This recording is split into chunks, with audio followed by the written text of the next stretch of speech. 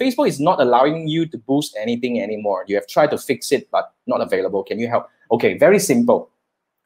Based on whatever you're actually saying at the moment, based on what I know, what does it mean here is there are three possibilities, whether your Facebook ads account is being disabled, or your Facebook profile is being disabled, or your Facebook business manager is being restricted, that you're not able to access. But judging from here, you're talking about boost. That means that you should be using your personal Facebook ad account. So that could be, and then when you're talking about this, you're sending this email message via Messenger. So I would say that your Facebook profile has no restriction. So that could be because your Facebook ad account is being disabled. So all you need to do is to go back into the Facebook ads account and find a button to say that, oh, to find out what is, there's this thing called, I'm not sure where it is at already. It's inside the Facebook ads manager. They will tell you that you're not allowed to run ads anymore. Then there will be a button for you to actually get reviewed. So go in there, follow the steps, okay? Get this button, click, and then submit a request to get your account reviewed. Now, put it this way.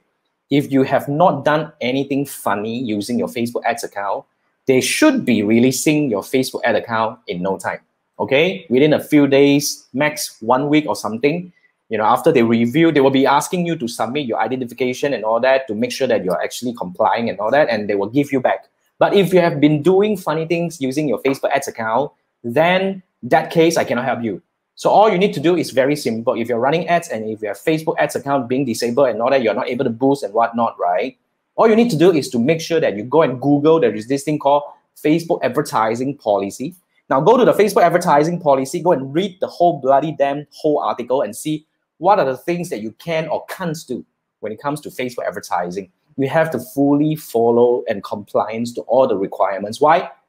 It's their place. You don't go to other people's place and mess around with whatever tricks that you have, right? So when you do something funny, they disable you, it's totally their right. So that's a very simple thing. So if you have not done anything funny, go through the review process, submit any documentations that they're asking you, and you should be able to get your account back.